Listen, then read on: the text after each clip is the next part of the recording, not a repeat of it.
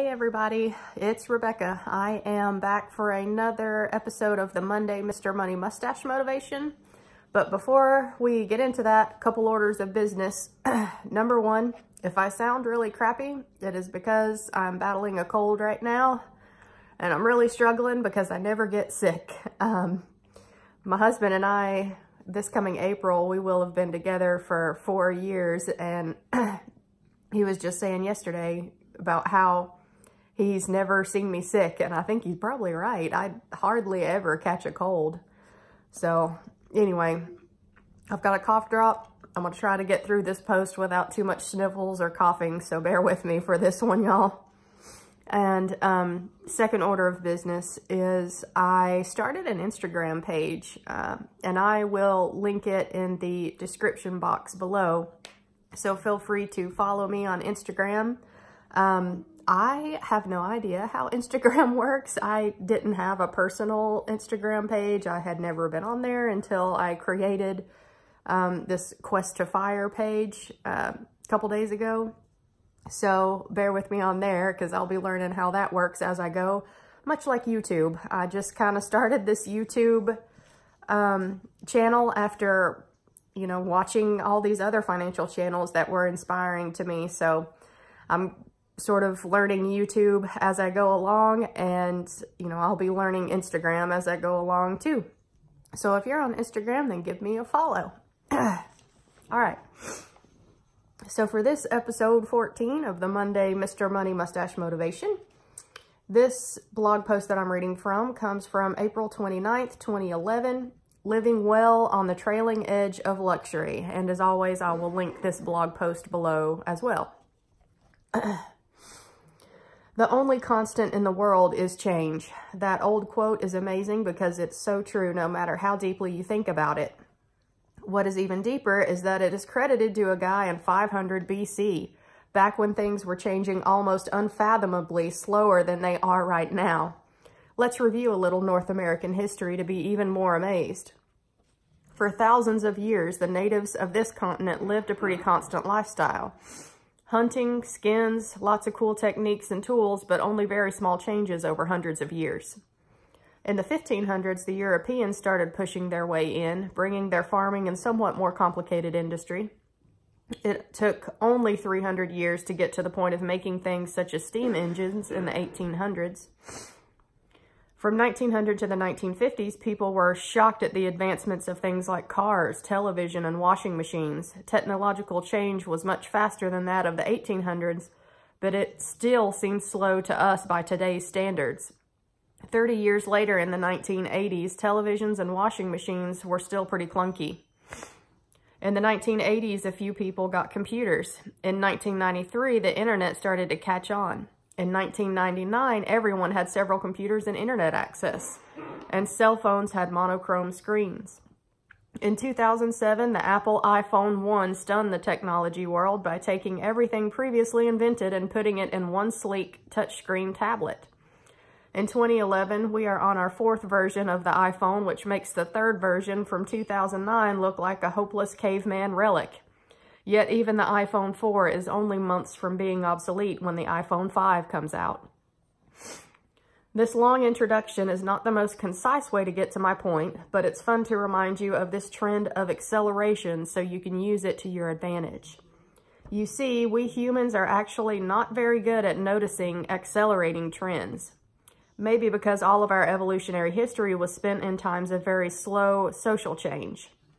So if you ask an average modern person about what things will be like 10 years in the future, they will look back 10 years in their life, estimate the amount of change that has happened in that time, and tack on that amount of change to the present world to guess what the future will be like. They will totally miss the exponential rate of change, which means the future will surprise them. I like to have a chuckle occasionally at the peak oil movement's projection of future oil demand. These people say, well, our oil consumption doubled over the last 10 years, so in future decades we'll double again and again, and we'll all die when there's a huge shortage in the year 2040. What they are missing is things like the acceleration of the solar panel, scientific novelty in 1954, widespread on every kid's calculator in 1990, expensive but powerful system to power a house in 2000, affordable and widespread on millions of rooftops in the Southwest U.S. in 2011, dirt cheap and the only way anyone gets power for anything in the exponentially near future. And even my prediction will quickly sound hokey and old-fashioned because I can't predict what unforeseen things will be invented in the next few decades. And now, finally, getting back to the point for our students, because of this exponential change, our world is awash in almost new consumer products. The hottest ones are in the stores, and the hottest ones from just a few months ago are abandoned in people's drawers and garages. You almost never need to buy anything new because you can have an almost new item for 25 to 50% of the cost out of one of these drawers. People are so accustomed to buying new things that they are willing to almost give away their used things even when they are barely used.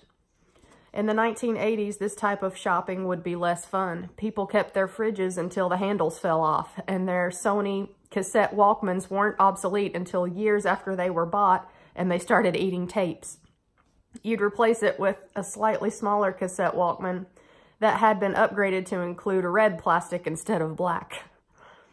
Cars had shorter, more maintenance-intensive lifespans, and there was no Craigslist, so moving used goods was a costly and time-consuming thing to attempt. But today, and increasingly so in the future, we have reached a point where a rational consumer should see very little difference between new and used things, and you, rational consumer, should be buying very little new product. I actually value used items more than new ones because I like the idea that I prevented one new item from being manufactured in some toxic factory in Beijing. In the grocery store, we willingly pay more for organic, green, and recycled things, but buying a used car or fridge or shirt is actually cheaper than a new one, even though it is much more friendly to the earth. I admit that I still buy new things occasionally, but only after working through this set of steps, which you can adopt too. Step number 1, feel desire to purchase a new product. Man, I sure want a minivan for my construction business. Step 2, analyze why you want the product and if it would actually make you happier given you're already lacking free time. I want the van because it'll help me carry more tools and make me efficient, and I could use it for family vacations too. Step 3, try to shoot holes in your analysis. I already have a borrowed, rusty 1984 Nissan pickup truck that carries the tools just fine. Besides, if I buy a van, it will drain away the very money that I've been trying to earn. I'll have to work more just to have this work van. Step 4, try to delay purchasing the product until after several milestones. Okay, I do need the van eventually because the truck is taking me hours each week to load and unload due to limited capacity. But I'll wait until after the new year, maybe even until spring, since I won't be working much in the winter anyway.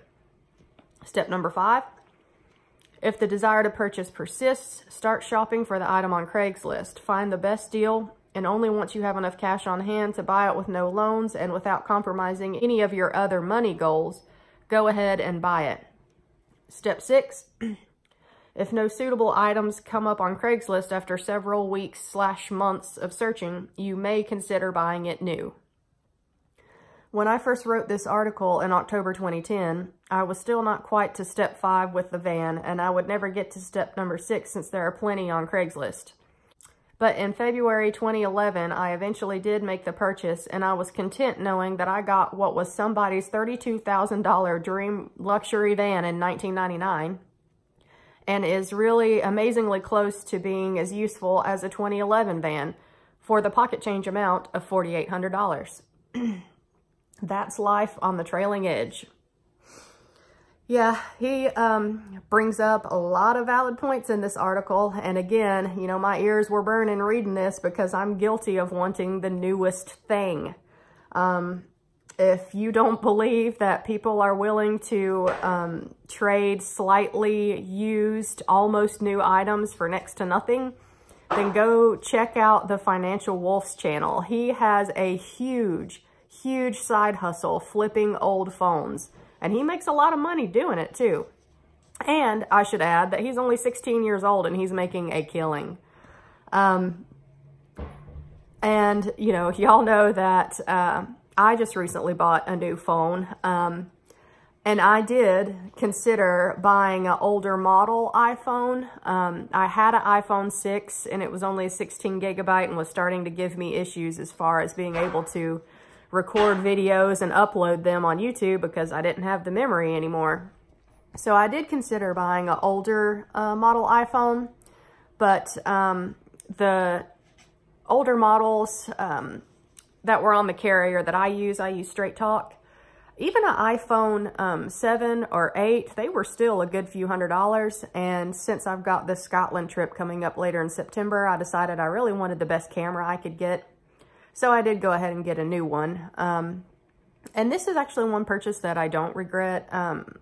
You know, I did what I could to reduce the cost out of my pocket to get it. And this is another item that, you know, I'll use until it won't work anymore. You know, I did that with my iPhone 6. I had it for years. But largely, you know, this article is true. Anytime you buy something new, you do need to consider the opportunity cost of purchasing that new item. Couple things I do regret buying. Well, one big one is my new car that I have.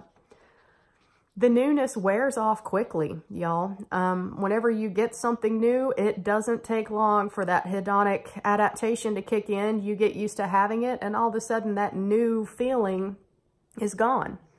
You know, my car, I like my car, but should I have bought it new? Absolutely not. I'm upside down on what that car is worth, and now because I have all this other debt I'm trying to pay off, I'm stuck with car payments for a while. And because I'm stuck with car payments for a while, I'm not able to invest as heavily as I would like. I'm not able to get my savings rate up as high as I would like because I'm spreading myself too thin with this, you know, new car payment. Yes, I do still plan on paying it off early, but that's going to be the last of my consumer debts that I pay because the interest rate on it is lower than my other debts that I'm working on. But yeah, just some more food for thought for you going into this work week. There is very little nowadays that we need to buy new. So if you're thinking that you need something, you got to add something into your life, then heavily consider whether or not you've got to go out and pay full retail for the newest, latest, greatest thing that's going to be replaced in a short amount of time and be outdated in a short amount of time, or whether it would be better to pay a significant amount less and get a slightly used, slightly older model of the thing that you're wanting. All right, y'all. Thank you for watching as always. If you have not already, please subscribe. I'd love to have you part of my YouTube fam. And I'll see y'all in the next one. Bye.